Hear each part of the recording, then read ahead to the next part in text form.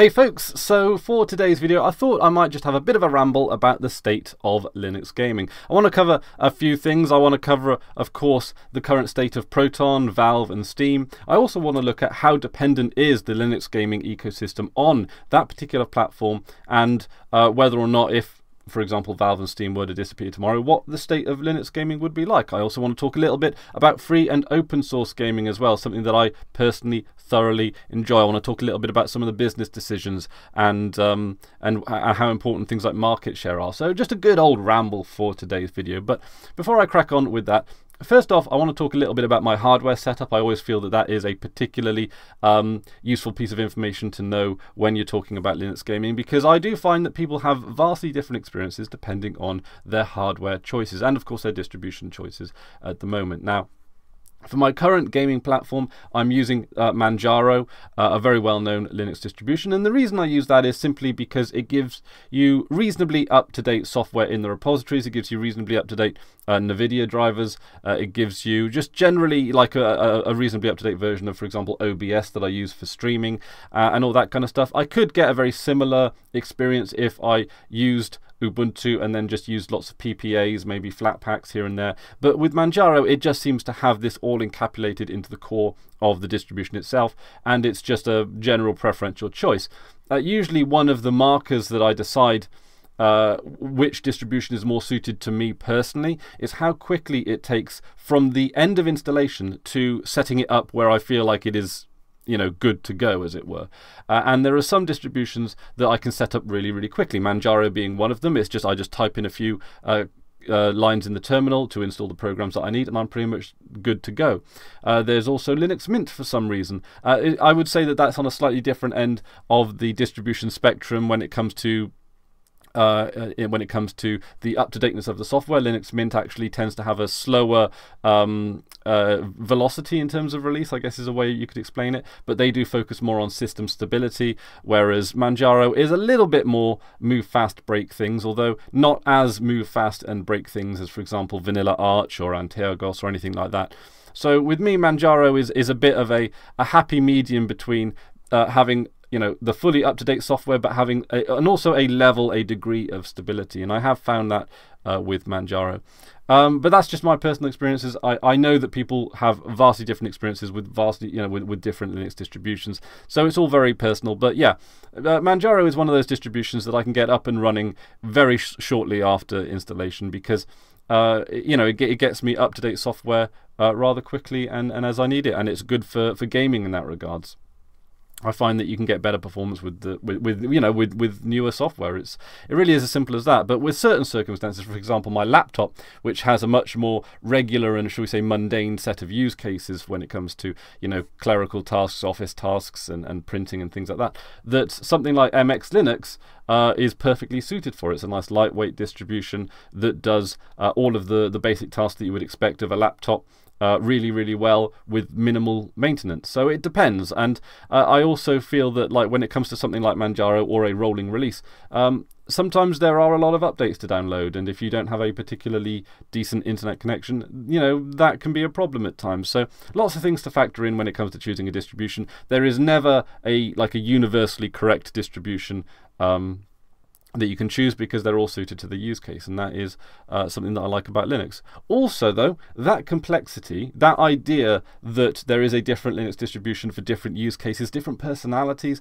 that level of customization is something that doesn't work well in the mass market, and I think that it is probably something that does hold Linux back in the mass market, which is one of the reasons I don't think that we should ever really consider the market share of Linux to be any real meaningful indicator. Yes, if the Linux market share was about maybe 10%, then there would be much more incentive to bring over AAA games to the platform and things like that, and that would be great. But really, does the, you know, like, once we've hit that sort of degree of mass, once we've hit that size, there really is not likely, you know, we're not likely to go sort of beyond that unless we actually make changes to the platform. I think most of us don't want that. Most of us, the the reason we've chosen Linux is because we want to break away from the sort of the preset decisions made by Windows in particular. Also, hardware. Now, I recently, I say recently now, not too long ago, updated to the Ryzen 7 processor. Now, this isn't the latest version of the Ryzen. It wasn't even the latest version when I got it, or it was sort of coming to the end of its particular cycle. But I wanted something that was a bit more tried and tested. But yeah, AMD Ryzen. I've used AMD for gaming processors now for, I don't know, the best part of 10 years, and I've got to say I'm really happy with it. I've always found that AMD processors work particularly well with Linux. The laptop over here does have an Intel processor, I believe, and it works fine as well. But yeah, I must say that AMD processors just work particularly wonderfully. And I'm also running a NVIDIA GTX 970, so I'm running a NVIDIA graphics card on an AMD processor, and I get a really great run. I have a lot of success with that particular setup. That's a particular setup that I would choose again and again and again, knowing what I know now and having the experiences that I have. I play a lot of Steam games, as those of you that follow me on Twitch will definitely know, and I use Proton on a couple of new games. I think the two games that I use Proton on that are a real testament to its power is Hitman 2. The latest Hitman game, absolutely wonderful game, runs pretty much as good as native, which is great. Sometimes you have to let the, I think the graphics cache build up when you load into a level. You only ever have to do that once after installation, so that means you get a bit of stuttering on like the first exploration of a given level. Given the nature of the Hitman 2 game, that is perfectly fine, and it basically, in my personal opinion, would get either a very high gold or a platinum on the Proton DB, which is the Proton database for how well games run. It's a nice little database there. And there's Kingdom Come Deliverance, which requires a little bit of faffing around to set it up just right. But once you've actually got the once you've actually done the significant amount of faffing around that you need to do to get Kingdom Come Deliverance working, it runs pretty much as good as native there as well. If you want to know what faffing around I'm particularly referring to, check out Proton DB. Most of the comments will have the instructions on how to get it up and running. But it doesn't work directly out of the box. I think it gets a gold, if I'm not mistaken, on Proton DB, possibly a silver. A silver, I think, might mean that you have to make some changes to get it working, whereas a gold means it runs almost as well as native. I think, I can't remember.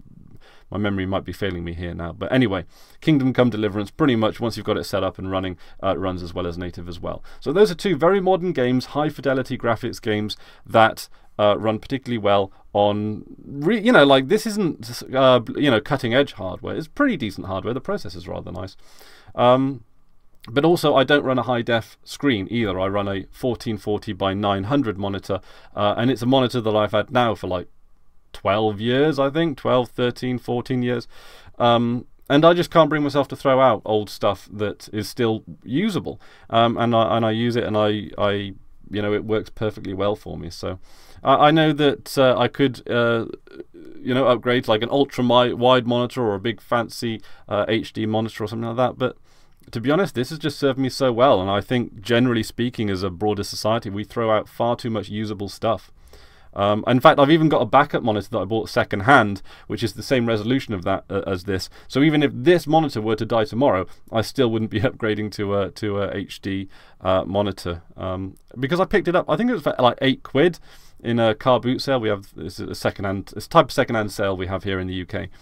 And I picked it up for £8. I wasn't going to say no to it. I didn't even know if it worked at the time. I said, well, £8. I took a chance, took it home, tested it, works wonderfully. So there we go. So that's my hardware setup. That's just a little bit about my distribution choices. Now, I want to talk a little bit about Proton as well, now that we've had Proton for a good number of months now. And I've got to say that it really is. I think I still stand by my choice of words when I say that it was Christmas come early. It's absolutely wonderful. It allows me to run games that are like old games from my childhood, games that will never even be considered for being ported across to Linux. And yeah, admittedly, I can use regular old wine. But the great thing that Valve have decided to do when it comes to developing Proton and working with DXVK and all this kind of technology that we can use to port Windows games over to Linux is that they've made it open source. They've actually made it so that you can use the technology that they've developed in a program like Lutris, for example, and get GOG games running as well. Because when you so-called buy games on Steam, you don't really buy games on Steam. It's more of a long-term rental. And I think we all need to sort of understand that. It is outlined in the terms and conditions. I'm sure not many of you have really even considered reading them, to be honest, but they do talk about the fact that there could be a day when their servers go down and that they don't have, you know, there isn't a recourse to provide you with an actual owned copy of the game. So yeah, when it comes to Steam and Valve, you know, there might come a day where Valve decide to not make games anymore, decide, you know, maybe they go bankrupt, or they shut the business down for one reason or another, and they are in a position to give you ownership over the games that you've bought. But then again, I don't know how complicated that is when it comes to the legal side of things, like how publishers on the platform have you know, embedded the Steam into the overall game and all that kind of stuff. It gets really complicated at that point. That's why GOG are quite good in terms of keeping it simple. Now, I know that GOG have not been as good to Linux as Valve and Steam, so this is rather complicated. See, we've got the big corporate monopoly in Valve, who actually have treated Linux really, really well, certainly as well as can be expected, beyond as well as can be expected for a company of its size, its position, and all that kind of stuff. And they've open sourced things like Proton for the benefit of, you know, I think a lot of it is the idea of a rising tide raises all ships. It's that maybe Valve don't see things like GOG and itch as a serious threat, so by open sourcing things like Proton, they actually just make the Linux user base happier, more ingratiated to Valve as a company, and I think that it's work. I certainly have a more positive feeling of Valve because of their contributions to the community as well.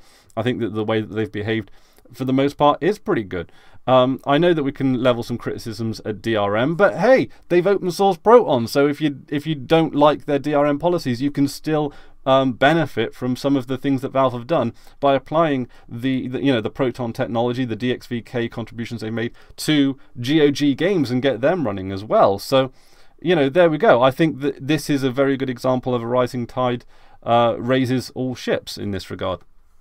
So, and I do have a lot of games, like the games that are nearest and dearest to my heart, I do own both on Steam and GOG. And I know that it seems a little bit ridiculous to actually buy maybe 2 copies of the game, but Steam is very convenient, and it's certainly a company that I don't mind supporting. GOG, for its faults in regards to Linux, they do actually, you know, there is a Linux, you know, there is some Linux-based stuff on GOG, but their focus is on DRM, and well, that's good as well, because it gives you true ownership of the games. I don't necessarily like the idea that they keep pushing people towards the GOG Galaxy.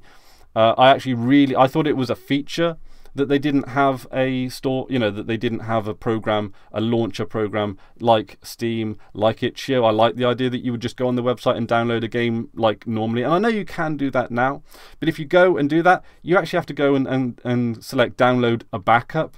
If you know what I mean, you have to go down and it says back up your games yourself. You know, it's not like it used to be the case of, hey, download you know, the game and they'll give you an executable file and you can run it. Nowadays, they really do push the GOG Galaxy, and that's been a creeping direction that they've been pushing you into. And I don't know if they'll ever get rid of the option to actually download your, you know, files as an executable. That seems to be a significant selling point of theirs.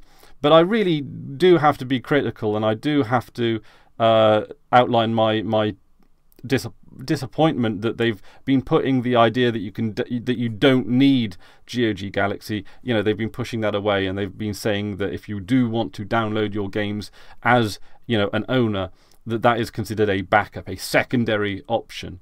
So it's maybe a minor gripe. Maybe I'm making something out of nothing, but I do have to say that the idea that they just seem to be falling in terms of mainstream thinking, when the thing that made me appeal to them was that they were a step away, that they said, we're not going to have something just because everyone else has something. We're going to decidedly step away and think for ourselves. And I genuinely like people and companies that think like that, that don't that don't adopt things because other companies and other people are adopting them. People that, you know, I like people that step away from the crowd. I don't like, you know, just this idea of blindly following the trends and the patterns that people seem to fall into. And that was one of the things that I really liked about GOG, and I could even overlook them not being particularly interested in Linux. They only pay a lip service to it. Fine.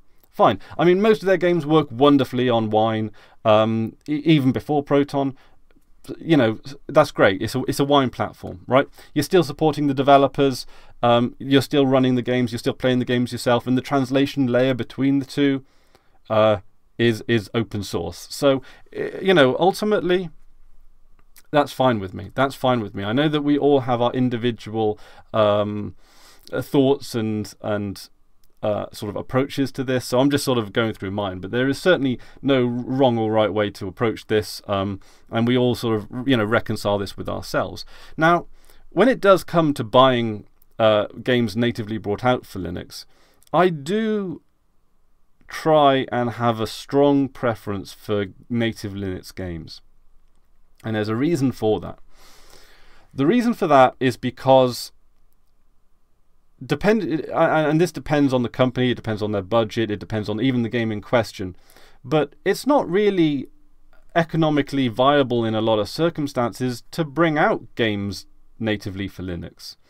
It's when it comes to, like, you know, all the weighing up the money side of things, looking at games as a business,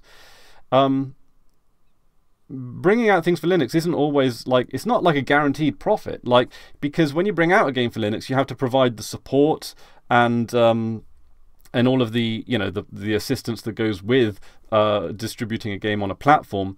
But at the end of the day, you could just, you know, you could be providing a significant amount of support for a very small number of sales. And we do hear about developers and publishers saying, well, you know, only 0.5% of 0.5% of our sales go to Linux, but they provide, you know, like 20% of our support time.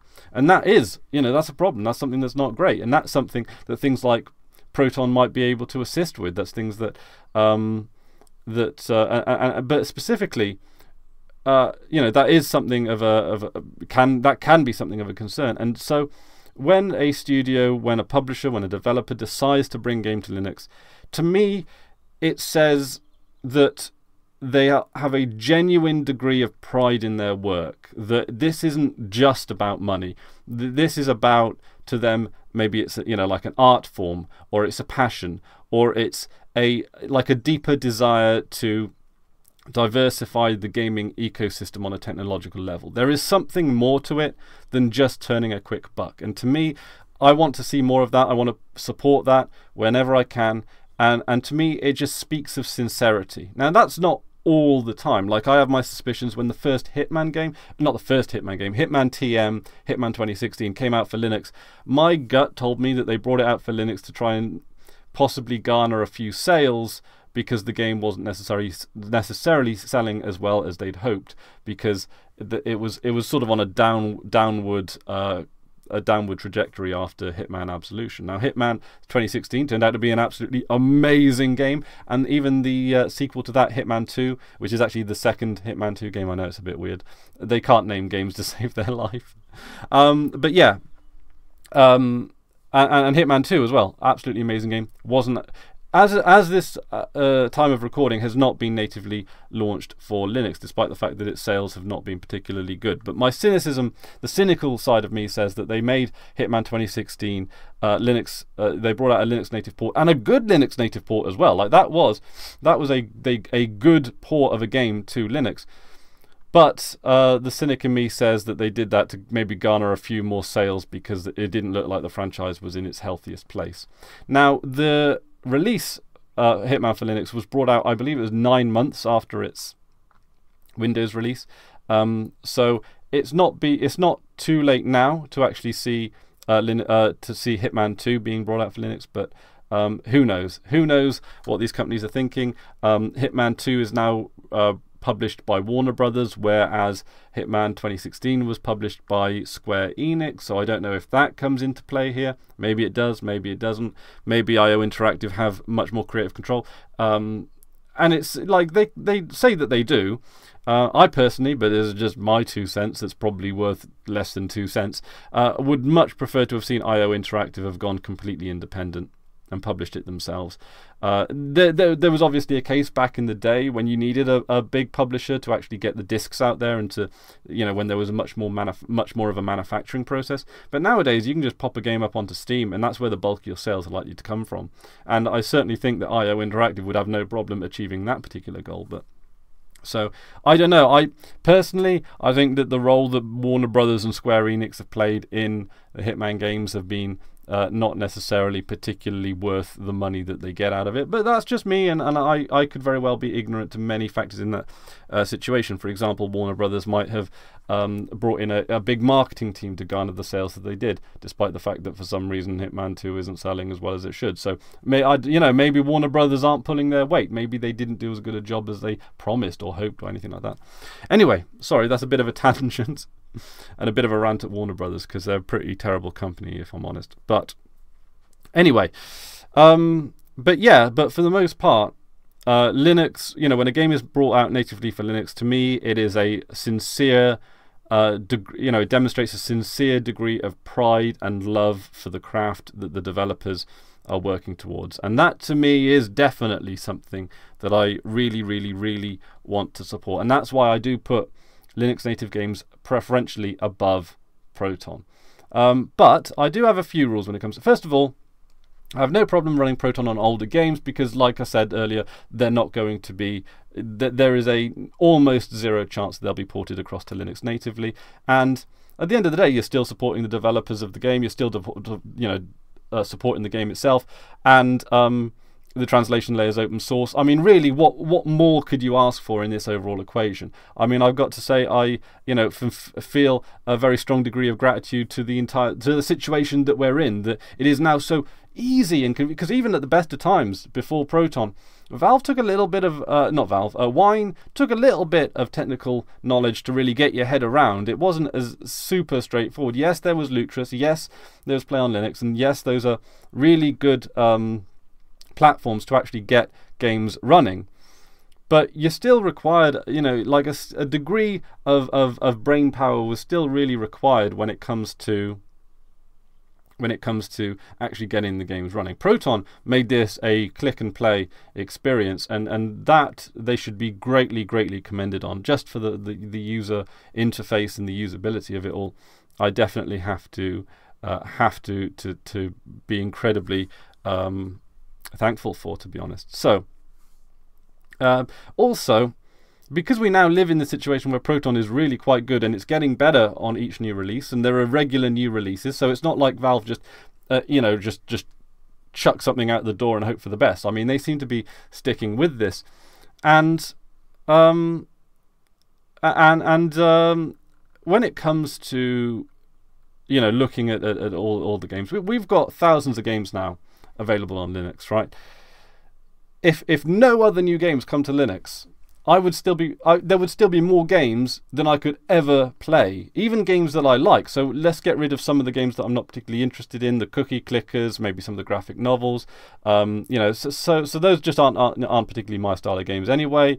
There might be a few other genres in there that I'm not particularly interested in, but you get, but at the end of the day, right, native Linux games, there are plenty there that will keep me entertained probably for the rest of my life, right?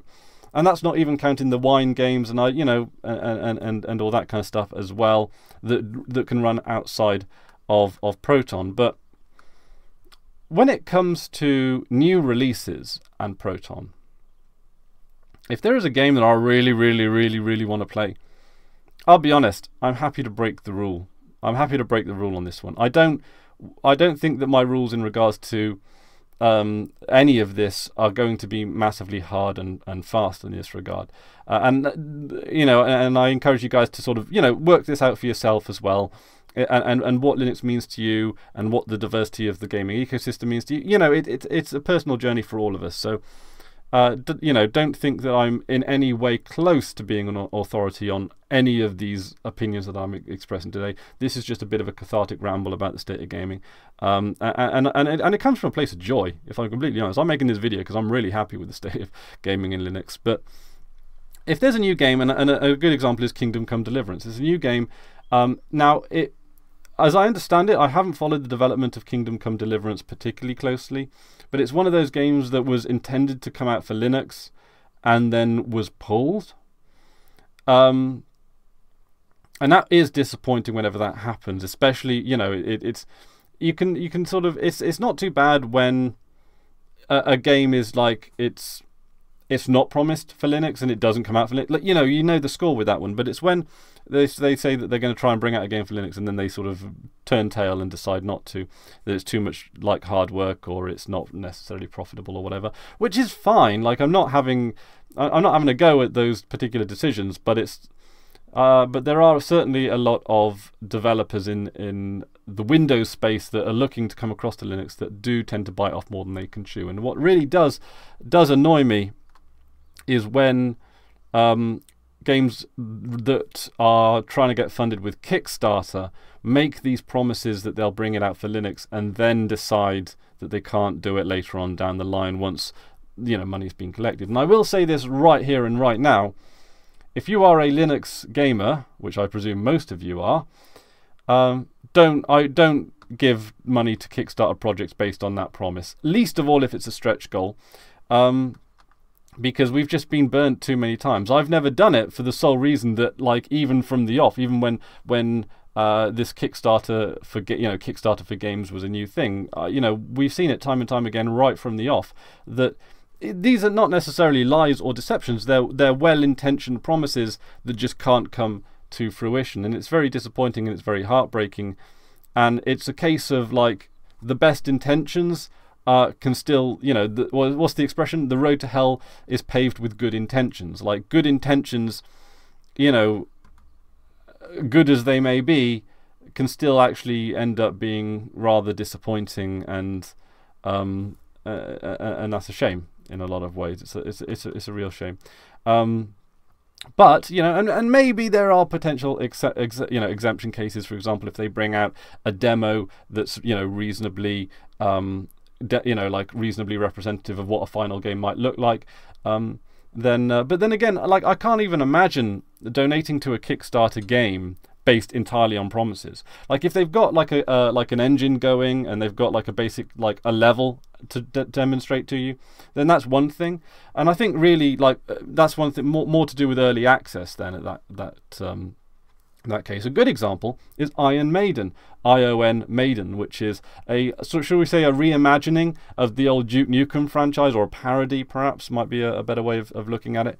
And it uses the old style graphics, but they've updated the control scheme. It's an absolutely wonderful game to play, and I believe it is still in early access. But there are several levels that you could actually still, you know, probably get your teeth into it. And I did go ahead and buy that game, even though it's not completed, because there is something to show you. Like, it's not entirely good intentioned promises. This is, you know, this is something that they can actually demonstrate and bring to your door. So, and even if, to be honest, the development of Iron Maiden stops at this particular level, I still feel like I've gotten at least something really tangible and enjoyable out of my money. And I think, and I know that HexDSL really likes it as well. He's done a few videos on Iron Maiden, so definitely check those out if you want to see a good demonstration of the game there. And that's a good example of, you know, what I like to see in Linux gaming as well.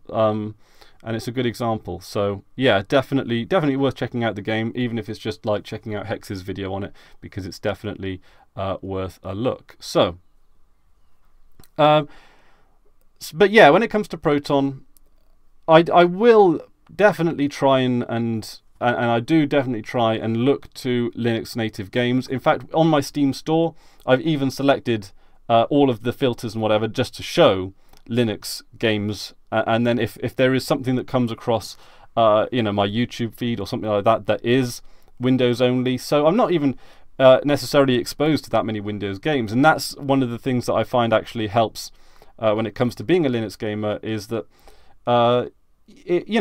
most of the games on my recommended feeds on Steam and Valve on Steam and all that, they are Linux. Like, I have selected only show me Linux and SteamOS games, and I still got plenty of choice there. But it's not just interwoven with things like, oh, here's a an offering of something that you're not really going to buy. So it definitely does tidy up my feed in that regard. But yeah, if there is, if there's a video gaming YouTuber who plays a Windows only game and I'm like, oh, I want a piece of that, then I will look into Proton. I will break my rule there, but I'll try and keep it as rare as possible, because the genuine care and sincerity and enthusiasm and values of developers that actually bring out games for Linux natively definitely, I would say, deserve our support more than those that don't.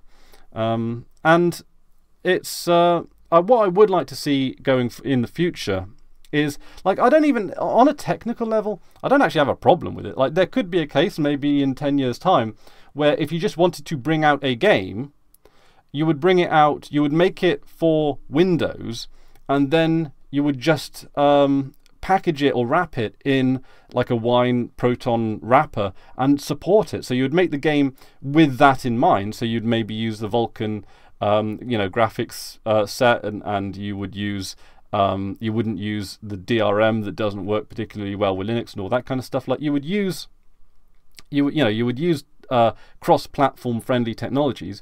You would then bring it out for Windows and then just port it across from there using something like Proton, using something like Wine. It has been done before, and with varying degrees of success, I'll be completely honest. But these, these are pre-Proton days, of course.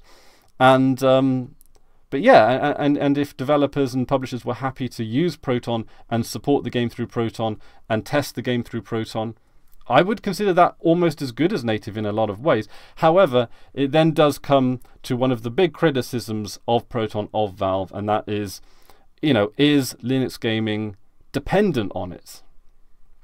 Well, I have talked earlier in this video about Valve open sourcing the Proton technology, so not necessarily. And I think that, to be fair, there is something to be said that PC gaming as a whole is more dependent on Valve than we perhaps would like to admit. So I don't think this is necessarily just a Linux thing. I think that this could quite possibly be a PC gaming thing in a wider capacity as well.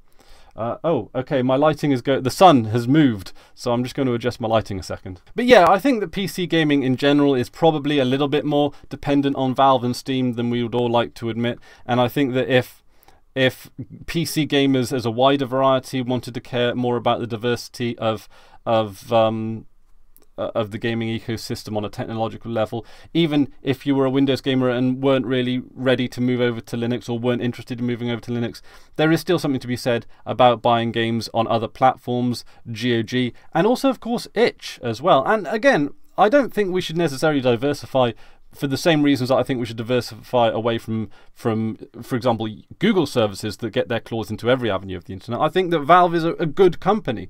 I think that they're not perfect, but what company is perfect? I think that they're about as good as a company as you can genuinely expect. They've been nothing but kind to Linux gamers as far as I'm concerned. And, they've of course got to be a business. They've still got to turn a profit. They've still got to keep publishers and gaming developers and all that crew happy as well. There's a lot of people to balance in this equation. So to sit on the sidelines and just make demands that Valve is a company for us and that it should do everything that we say and we want is, of course, a little bit hubris here, because, again, they've got to please a whole plethora of different people, not just consumers at the end of it. Of course, we're going to be advocating for ourselves, as we should, but we also need to understand that we are not the only people in this equation, and that Valve are in a position where they have to kind of keep everyone happy. And they are kind of getting a bit of and they get regular criticisms from all of the various people that they work with. I think that would just be the nature of business in general. Interesting to see the Epic Store and how their business practice of, rather than actually trying to outcompete Valve in a sort of a more sincere race, they've decided to go around buying up exclusives and sort of engage in some of the business practices that are quite loathed by the gaming community. So yeah, I got to admit, like it did look like the Epic Game Store was potentially a a threat. But I think at this stage now, and also you got to bear in mind, people have like have games in their Steam library, so those are there, they're in the bank. Like, it's not like people are going to start uninstalling the Steam client. So Epic Games might be a little bit, you know, they might be able to get some kind of wedge into the market, but this isn't like a browser where it's as easy as switching out one free product for another. This is a whole different kettle of fish. This is, and it's difficult enough to have an impact on the browser market, despite the fact that you're competing free product against free product, gratis product against gratis product, to be more specific. And you know, I wonder what like a paid web browser would be like, thinking about that. If you were to pay, I don't know, 20 or 30 quid for a web browser, what kind of features would you expect out of that? That would be quite interesting.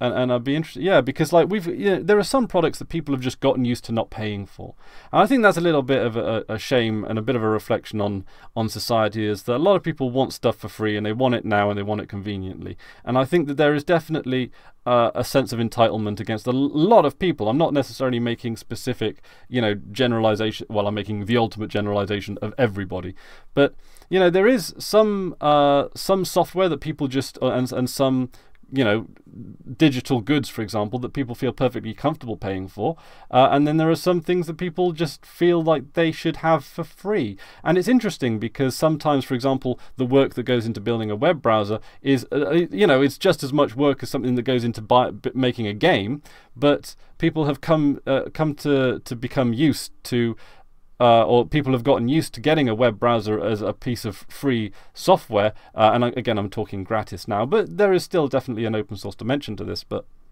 yeah, with games, like, it's something that even though there are free gratis games, for the most part, or free-to-play games, I suppose, is the more, you know, usual term for it.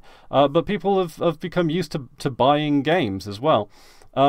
So it's, yeah, I do find that as a bit of an interesting dimension, that there are just some things that people have gotten used to not paying for, and therefore actually trying to bring in a paid product into a market is near impossible. How could you ever, you know, like, charge for a web browser and expect that to get off the ground? It would be interesting. I would personally pay, you know, some money for a web browser. It would have to obviously come with regular updates and all that kind of stuff. But I don't actually know, like, what I would expect that would go above and beyond. You know, Google, of course, want to hand out their web browser for free because it gives them just that little bit of extra control over the internet. And maybe there'll come a day when, you know, all of online video is being watched through YouTube, and all of web browsing is done through the Google Chrome browser, and that all of human knowledge is navigated through that one search engine. I mean, how much control over intellectual property can Google garner if they haven't already claimed?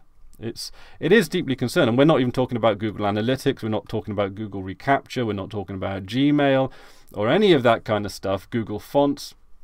You know, Google have their claws everywhere, and it's absolutely horrifying when you really get under the hood. It's not just a search engine. It's not just a video sharing platform. There's a lot more to Google's reach than we sort of consciously take in.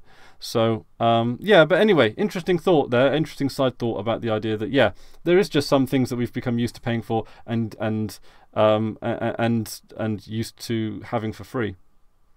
But so when it comes to, so yeah, Valve being a great company, and I will say that, you know, like I say, not perfect, great company, but diversity in the marketplace could always be an improved thing. But the Epic Games Store is going to bring more of the stuff that we don't like. In fact, to me, you know, Epic Games is sort of it brings some of the worst practices of what we see in the console gaming world, and even in the PC gaming world, and it's just decided to capitalize on those particular traits rather than actually sincerely be a better product. And a good antithesis to this, of course, is Itch.io. Now, Itch.io, or itch.io, has an open source client. Now, it is based on Electron, but as I always say, Electron isn't a complete, you know, like, it can't necessarily, like, an Electron app can't necessarily be judged in its entirety based on whether or not it's an Electron app. Itch.io do a great job even though it's an Electron app. Like, it's a really good to use app, it works really well cross-platform, and not only is it available in yeah, like, I mean, it's available as a deb and RPM, and I think even as an executable binary. I think that if you're running something like Arch and you don't want to go into the AUR, then you can definitely use the binary that they distribute as well. So there's a lot of options to actually get the Itch.io client, which is great. Also, you can download their games. There's an actual download. You don't have to go into, it's not like a labeled as a backup type of thing like it is in the GOG store. Like Itch.io say you can download the client if you want to, or you could just download the outright game. So even if you're on a Linux distribution where either you don't want to run the client or you can't run the client for whatever reason, you can still download and run the games, and they make it practically just as easy. And they don't consider it to be like a second-class way of doing things.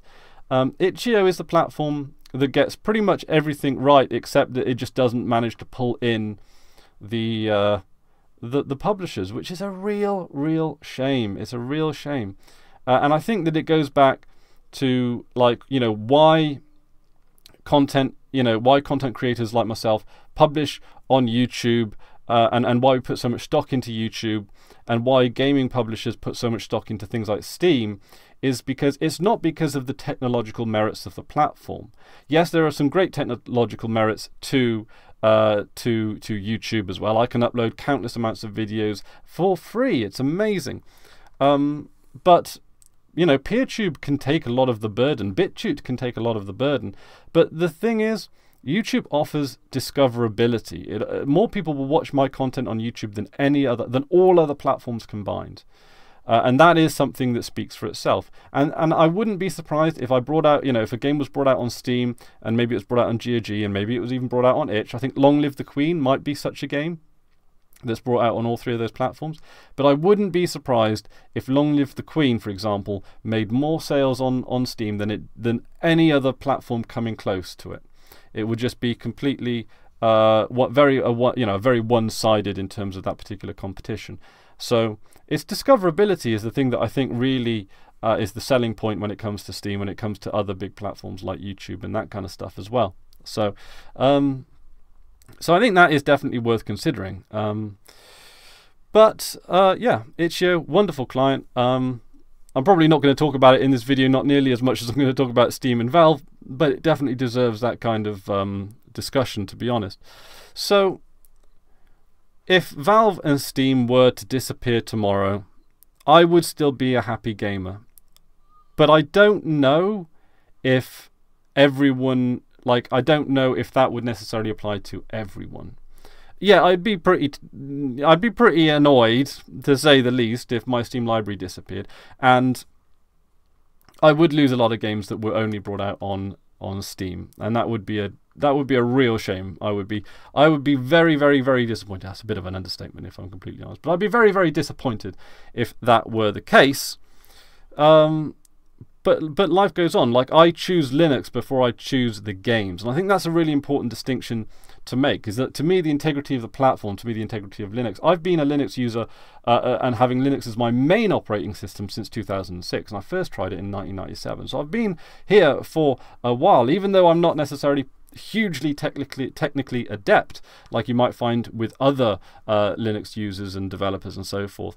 I'm definitely settled into the platform, and I definitely really appreciate what the Linux ecosystem or the GNU/Linux ecosystem of distributions can offer me, and I literally have zero interest in what goes on in the Windows platform. Like, I'm so far removed from it now, I just don't care.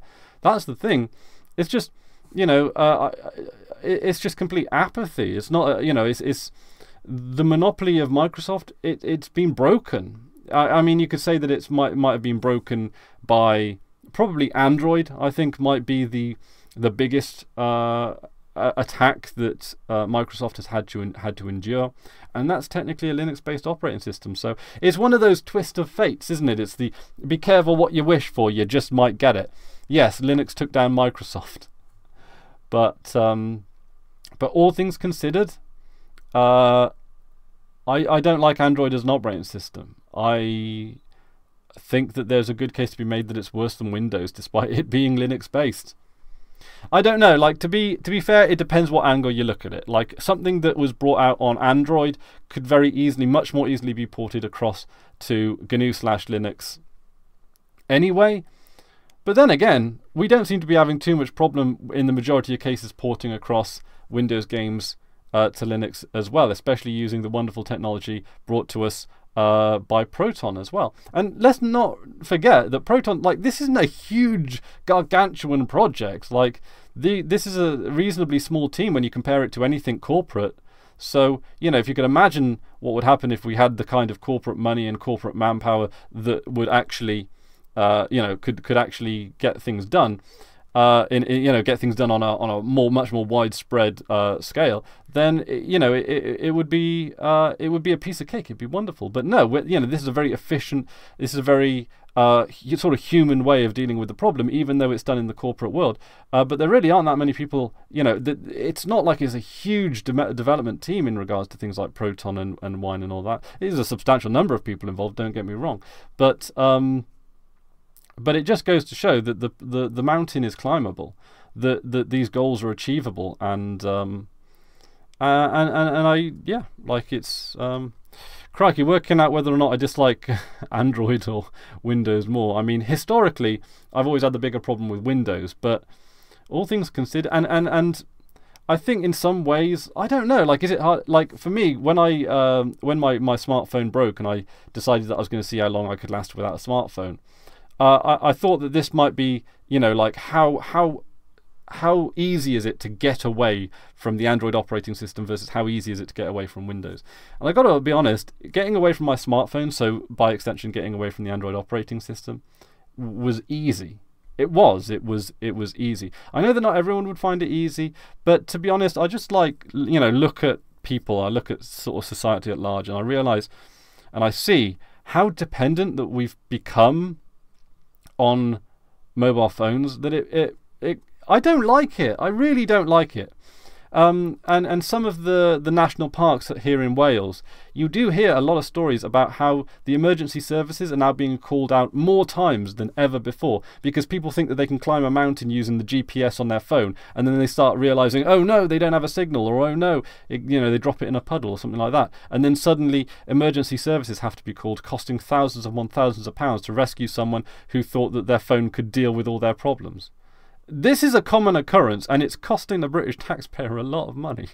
So when I look at things like that and I start realizing that this over-dependence on the convenience of technology, it's not the technology itself. Like, we still have the internet. I can still do everything that a smartphone can do for the most part on a desktop. There are some exceptions, like I can't use Snapchat and WhatsApp, I believe. Who cares?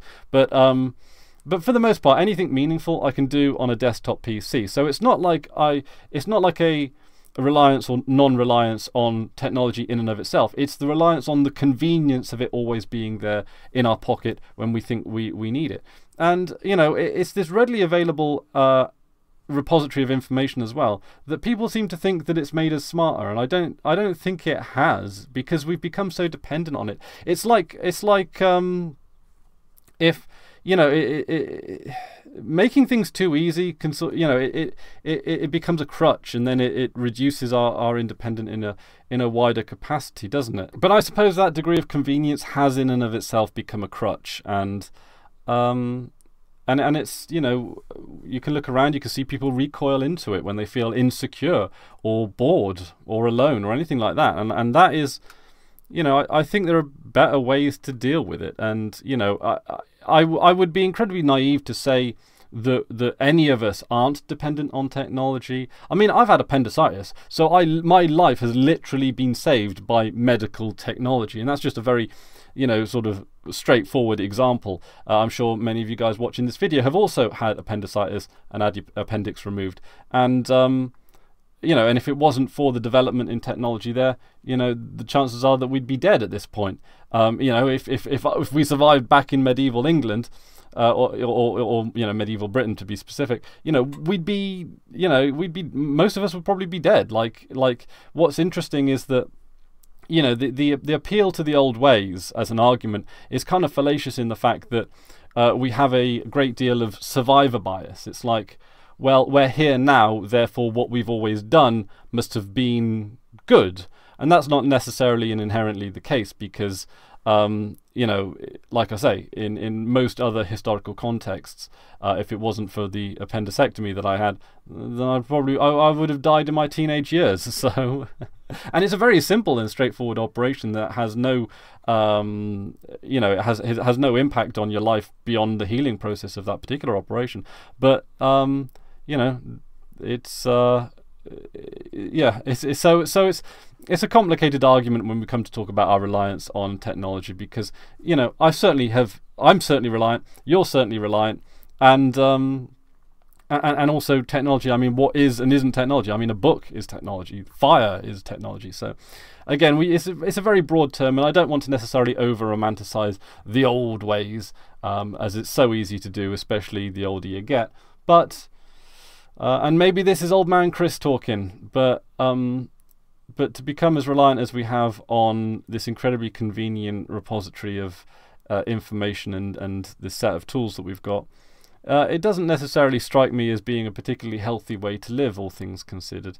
You know, but then, you know, but that's just me. That's just me. Maybe that's a video for another time. But anyway, all things considered, I do have to say that, yeah, you know, even though I support Linux first as a platform, gaming is great on it. And no matter what happens to the gaming situation, I'm not going back to Windows. I have no interest in going back to Windows.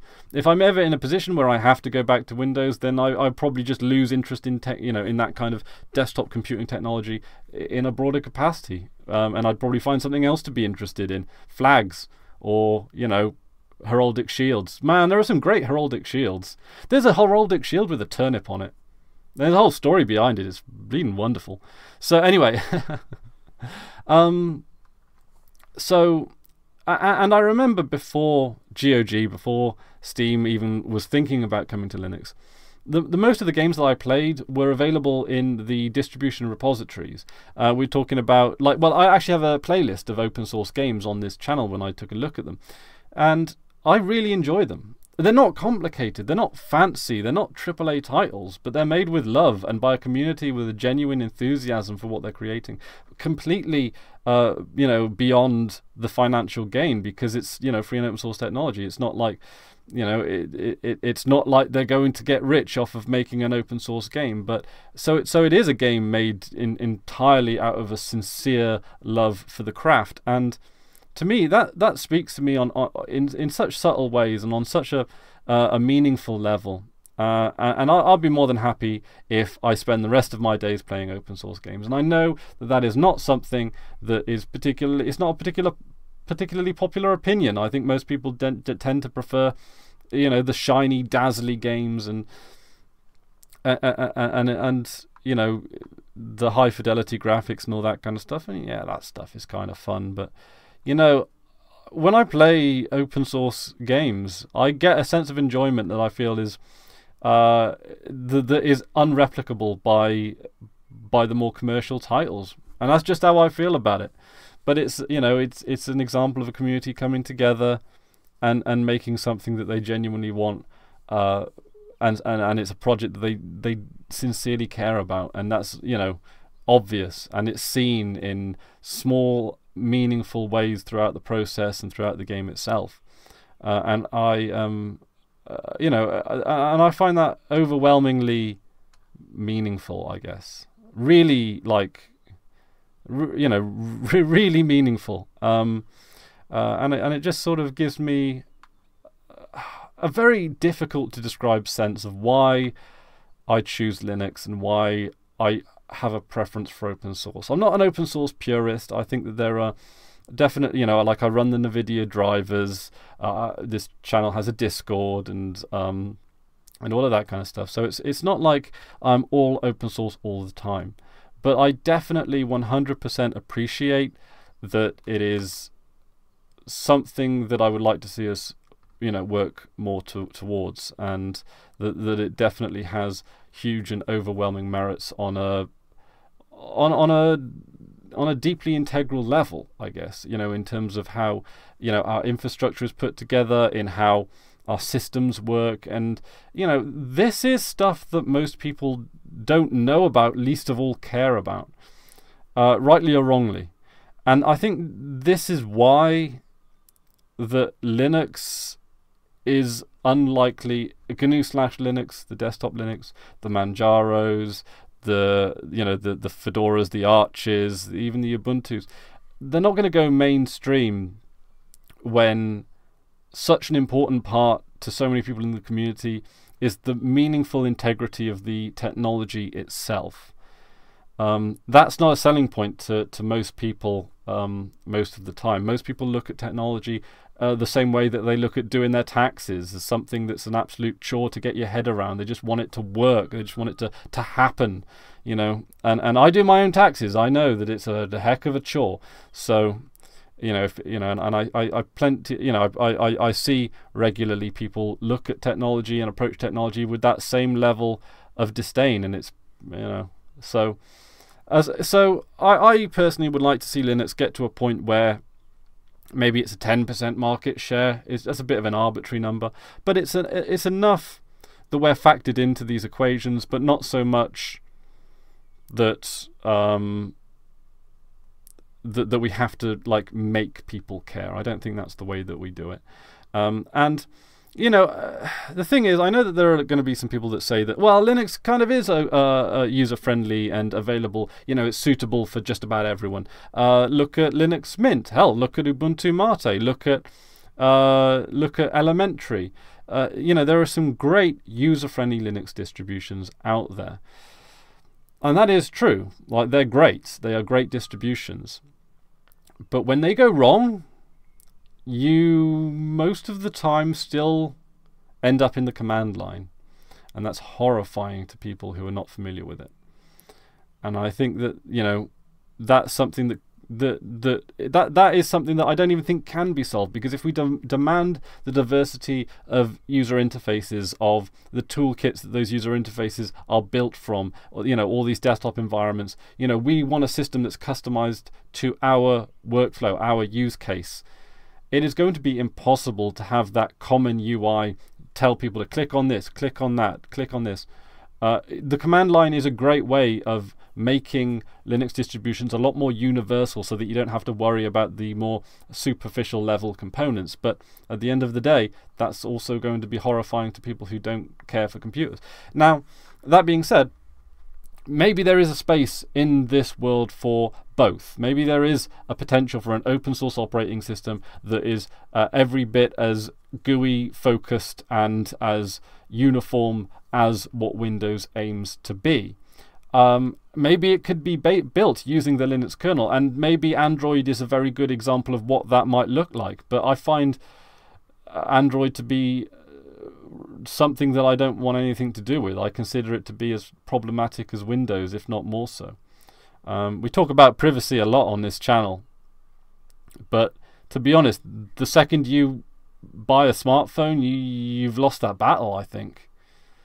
And you could talk about the Librem 5, and the Librem 5 certainly does look promising, but it's an expensive piece of kit. I'm not going to be able to afford it. And also, it's still really not that private. Most people, I suspect, will have it connected to the internet 24/7.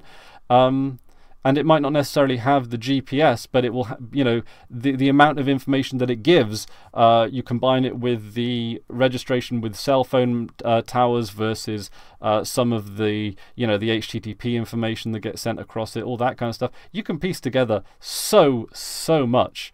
There was a piece of software that I saw on GitHub that actually managed to work out if someone was lying down, sitting up, or standing up based on how the angle of their smartphone is tilted. I saw a piece of software on GitHub that managed to work out someone else's sleeping pattern just from their Facebook activity, and this was from all publicly available information on their Facebook page as well. The amount of information that we just give off in our day-to-day use of the internet, especially on smartphones, is overwhelming, and we don't even think about it. We think that we put our fancy browser extensions on, and we might even use a VPN.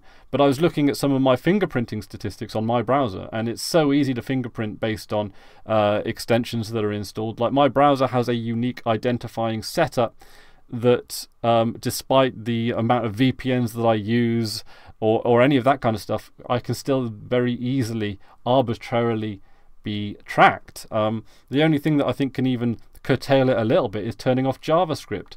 And we all know how horrendously overladen the web is with JavaScript these days. I think if we genuinely want privacy, we have to make a JavaScript. We have to make surfing the internet JavaScript free by default, and that's just not going to happen. If we want privacy, that's where it's going to have to start. Is that we're going to have to start turning off Java, and even then, it's probably a battle still lost. Anyway, sorry, didn't mean to be depressing. This video was supposed to be upbeat. I promise. This was supposed to be like how great gaming is on Linux. It is. I genuinely do think that we've lost the privacy battle when it comes to online. Like, and I think that that's a completely thrown battle if we even bring phones into the mix here as well. And don't get me wrong, I've got the 3310, right? That still connects to mobile phone masts. Yes, you can take the battery out, and then I believe that makes you, brings you into a state of privacy. But I've never done that. I mean. I sometimes leave my phone at home when I go out of the house. I like the idea that there are times in my day when I can't be contacted. Like, to me, that's a nice relieving feeling. That even if I just go to the bank to do some business, I'll just leave the phone at home. It's really kind of refreshing. That's a really weird thing to say, isn't it? That you actually like take a break from people being able to contact you at any given time during the day by going to the bank. But and I'm one of those people that goes to the bank in person as well, because I manage some finances for some local groups, and these things just work better in person. They know who I am down there. And you can ask, it's just nicer that way. It's just I'm old school. Old man Chris is back at it again. Anyway, man, I've completely curtailed myself now. Yada yada yada. Yeah, but open source games, I love them. They mean the world to me. And I know that it sounds so silly to say that, and you guys can make fun of me all you want.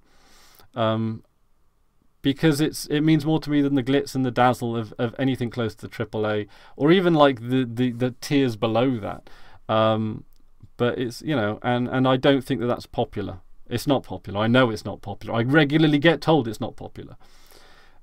So and maybe that's okay. But and maybe Linux might break through in a different way when it comes to if it or an open source operating system might break out in a different way.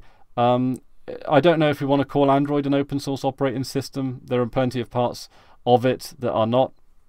But there are still stock Android builds that are open source only, I believe, or certainly close to it. But then you still have to use the Play Store for the most part. And there are many applications that require on the Play services. So there, that's almost like the embrace, extend, extinguish philosophy of Google, originally, of course, crafted by Microsoft in play here. So a little bit disappointing in that regard. But with F-Droid, there's progress being made in that regard. And I like F-Droid as well. When I was using my mobile phone, I did have F-Droid as my sole distribution platform for apps, and that was great. But there were a number of apps that just relied on Google Play services. I was glad to see the back of them, to be honest. But that was definitely not to protect my privacy. That was to support open source projects, and that's a whole different. Those are two things now. But anyway, those are just my thoughts on it, I guess. Open source gaming, love it. GOG. They're not exactly super Linux friendly, but most of their stuff runs really easily on Wine using Play on Linux or Lutris or just just vanilla Wine install. It tends to work pretty well in that regard. Steam and Valve continue to do great stuff for Linux, even though and I mean, I say even though they don't have to. Valve know that Microsoft are going to try everything in their power to close other non-Microsoft store, but Microsoft want to turn Windows into Android for desktop, and they want to use the Windows Store for everything. And I know that there are laws in place, I believe they're European Union laws, that actually limit how closed an operating system can be. And I do know that there were some things that came into play when some Google phones, some Android phones, tried to make it so that you couldn't install extra packages outside the Google Play Store, and I believe that there was some ruling on that. My memory is a little bit hazy on that. I think that was the European Union that ruled on that. And the similar rule, of course, would apply to for the Windows environment as well. And an interesting thing that I found out about the original Xbox, the very first Xbox that came out, was that it, for tax purposes, was classified as a PC, not a games console. And there's actually a very distinct legal difference behind it. And with the original Xbox, you were, I believe, able to install Linux on it. And they did actually make it so that was possible as distinct proof that it's a computer, not a games console. I believe since then things have changed, but it was a very interesting bit of trivia that I picked up the other day, which was quite amusing. Interesting, of course, actually talking a little bit about games consoles is, of course, the Nintendo NES Mini and the Nintendo SNES use Linux-based operating systems.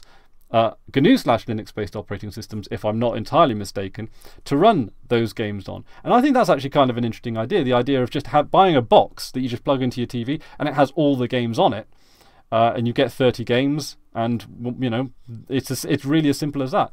And so, you know, to say that Linux is outside of the mainstream at this point. Actually, I don't know if you'd call the NES Mini and the SNES Mini mainstream. Probably not. But you know, like Nintendo have Linux-based games consoles. Android gaming is, of course, based on Linux. So it's not like there haven't been some breakthroughs into the mainstream market, many of which have been successful, either in good ways or bad. But you know, all of these things much more complicated than just, you know, winning an outright battle here, and whether or not market share is something that we should be concerned about. I enjoyed Linux back when it was had a much lesser market share than it does today, despite the fact that even today it doesn't have a particularly large one, because Linux serves a certain mindset, of I don't even know. And that's not to, you know, I don't want to cast any generalizations on Windows users. It's the default. It's you know, everyone, you know, all kinds of people use Windows at the end of the day. But I think Linux is, you know, it's almost niche by design, isn't it?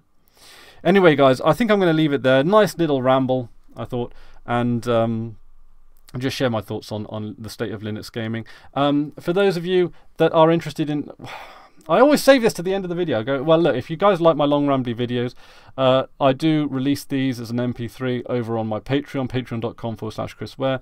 Don't worry, it's not behind a paywall. It's just Patreon's a great place to put up MP3 content. So if you do ever see a long rambly video at any point that you think, oh, well, I'll put this on MP3 on my commute to work or something, then just download it from the Patreon, and it's available there. Also, if you're in the Riot or Discord room, the MP3 for this also gets posted in there as well. But it tends to go up the chat pretty quickly. But there we go.